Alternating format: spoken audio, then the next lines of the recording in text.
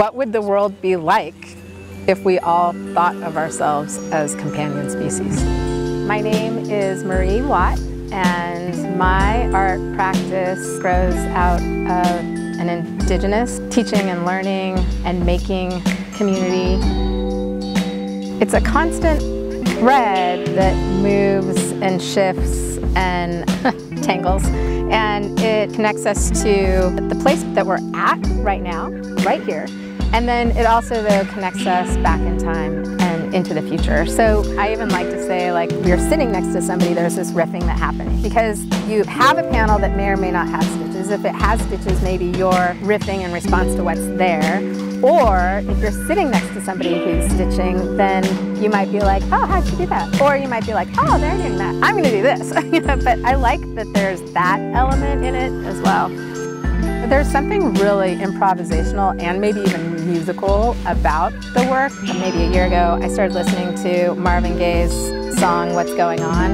And it started with Mother, Mother. And I've been thinking a lot about the word mother. Those characteristics, though, of mother, that it's not necessarily a biological construction, but also just like how those characteristics are in all of us, in all of humanity. And I guess I'm very interested in how this indigenous knowledge of how we're all related intersects with this Marvin Gaye knowledge of how we're all related, and having people sew text that reflects on these relationships.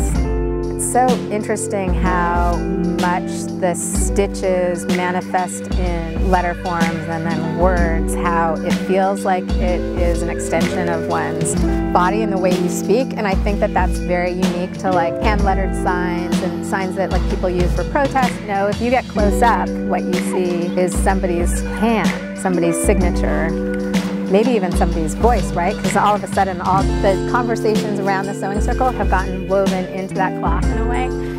That's why the biennial and bringing this group of artists together is so important, and that there's this, you know, ripple effect that goes beyond just the individual introductions.